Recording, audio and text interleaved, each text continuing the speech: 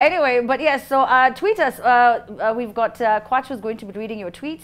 The hashtag is Hamina, like we said. But right now, we have to get started with our very first guest in studio from Young Scientists Kenya. Now, it is an initiative by the Ministry of Education of the Republic of Kenya and the Irish Embassy. It is modeled after the hugely successful BT Young Scientist and Technology exhibition that has shaped the attitude of young people to STEM for over 55 years in Ireland and complements the Kenya Science and Engineering Fair. Now, YSK's mission is to inspire and empower the next generation of young scientists, innovators, and entrepreneurs to transform their local and global communities through science, technology, engineering, and math.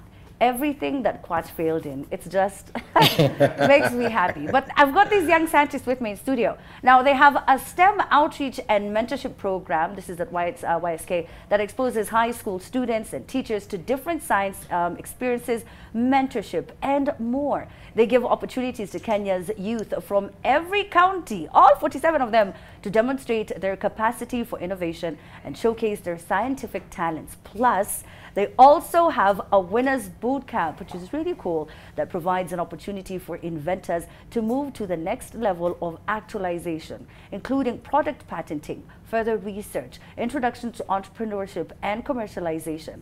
All projects that qualify for IP protection are offered this at no cost by the government of Kenya, courtesy of a 2019 presidential directive. Now, since 2018, the year of their pilot program, YSK has reached over 200,000 students across all 47 counties. And I have some geniuses with me in studio this evening. Hello, guys. Hello. Hello, gents. Hello. Mkopoa. Kopoa. Assalamu alaikum. Walaikum salam. All right, so let me start with introductions. Ladies first. So who do we have in Thank you studio? so much. My name is Kausar Khanna from Nairobi Jaffrey. I'm representing for the social and behavioral science category. All Really right. glad to be here. Wonderful. The only girl in the panel, may I just add. And then who else do we have? My name is Danson Ihaji from Olympic High School. I love Tukuna Nani. I'm Kennedy Matete from Olympic High School, the technological. Okay, oh, you didn't finish the rest, but okay. And then we also have? I am George Jaramba. I'm Yeah. a former winner of the Young Scientist Kenya. Yes. Well, congratulations to you. Yeah, thank you. Tell me, how was it? How was the whole experience of winning? The experience was nice. It was really great. Yeah. I participated under the category of biology and biotechnological, and I took the first position. Oh, wow. Yeah. What was your project? My project was about safe execution of mosquitoes. Yeah, we created a device that would attract mosquitoes and we trap them and kill them. Oh, wow. Okay, Yeah. so was that your first idea initially when you were doing your research? Did you have several and then you just went? Well, I had them? several ideas Yeah. at the beginning, and then I came about the idea of the mosquitoes, and then step by step I went ahead adding other factors that attract and trap mosquitoes, and also went ahead and used the principles in physics and sciences, the Bernoulli's principle, to suck in the mosquitoes. It was a bucket-like, yeah. Okay, so Danson, Nanyini Pia, I want to hear about your project because I see you even have it with you in studio. So take me through. What do you have? Our project is called Smart Walking Stick. Smart Walking Stick is a stick that is programmed to help the visually impaired people to walk with ease. How so?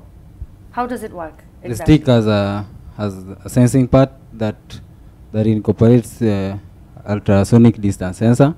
The ultrasonic distance sensor detects an obstacle from a range of distance that is programmed and then sends the signals to the Arduino. Arduino thus sends the signals to the buzzer, which produces a sound warning the user. Okay, so just please, I want you to show us in motion what exactly it would do. So you can put, okay. All right.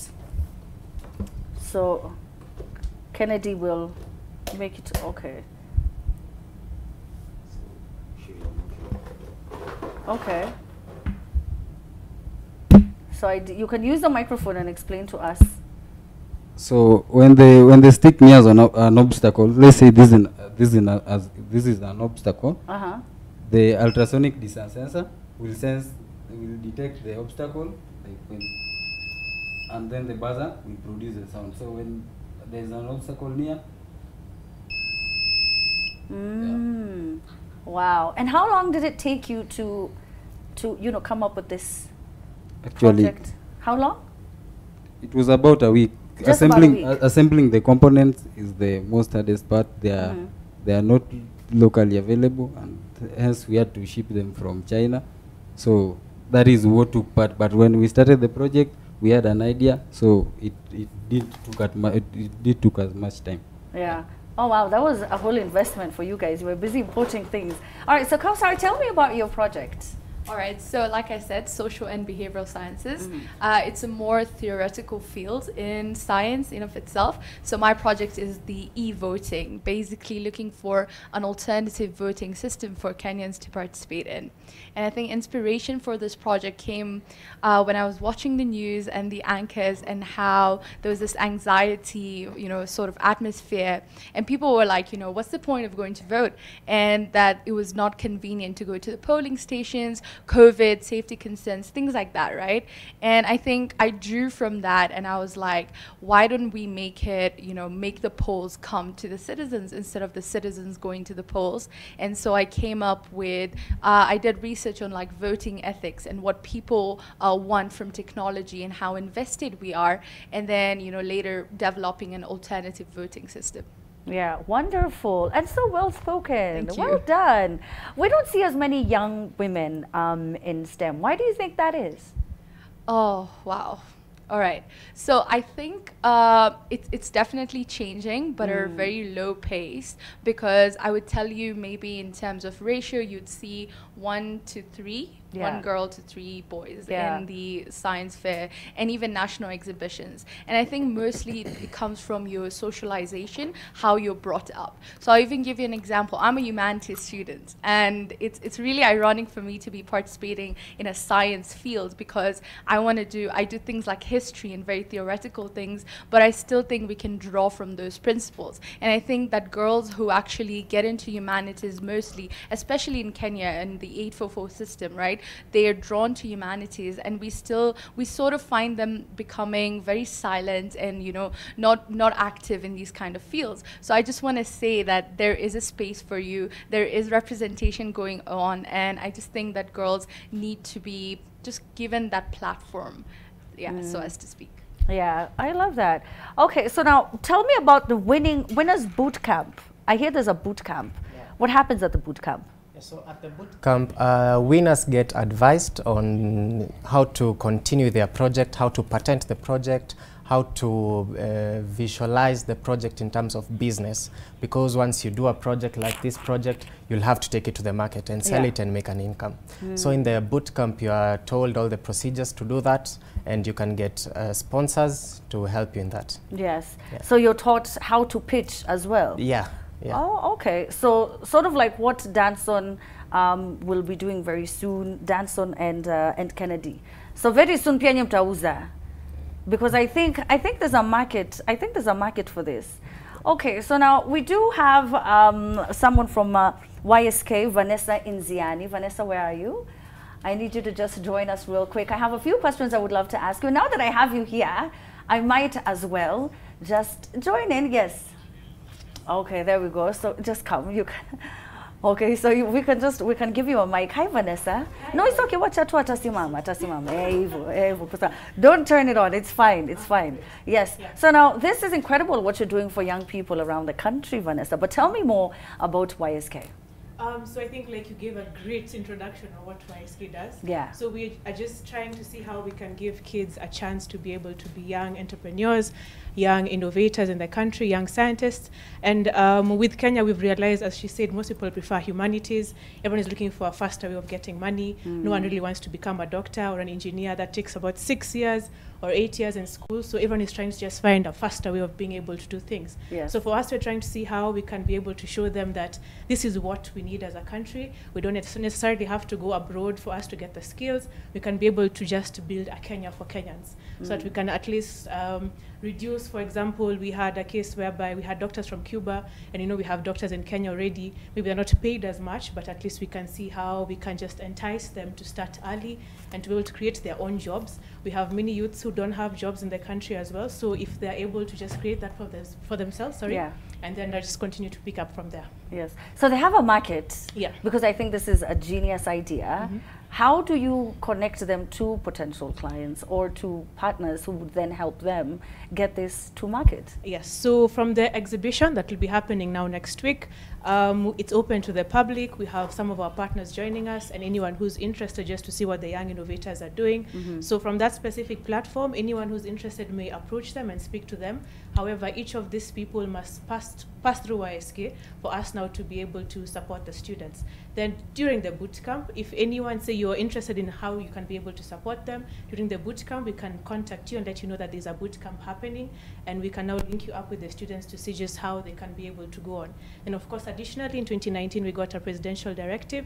So every project that is viable for patenting and that they're able to get their projects patented or just trademarked, we're able just to connect them with KIPI, and KIPI now assist the students with their progress. So far we've had one group of students get a trademark for their project. They got it this year.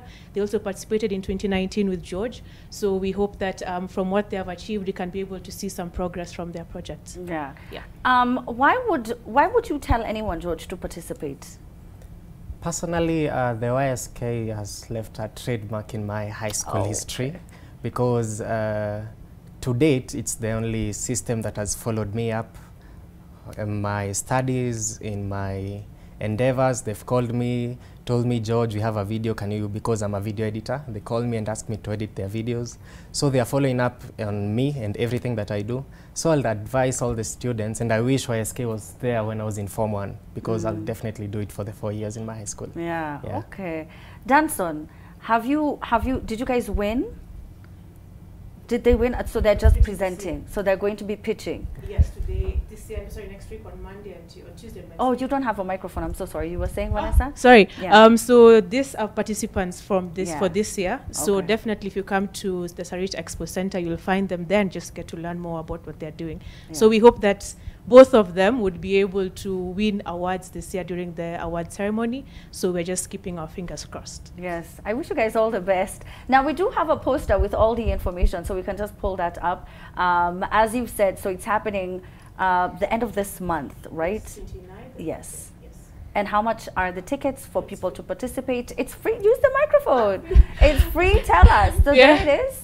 Yeah, so of course we'll be at Sarit Expo Center from 9 to about 4:30 for both days. It's free entry for everyone. We'll have a ton of activities for you to be able to participate in. This means we have a STEM village, we have some of our partners and exhibitors exhibiting, we have the students who are our main guests for this specific exhibition, so you'll be able to see also what they're doing. We have students from across 32 counties in the country, so of course as far as Samburu, as far as Kilifi, even Mandera as well, we have some 2 boys who have their projects, so you can be able to come and witness that. There are lots of giveaways, so the t-shirts that the students are wearing here, if you come and participate in some of the programs that you're going to be having, we'll be able to win something. Yeah. Okay, so if you win overall, mtafanya nini?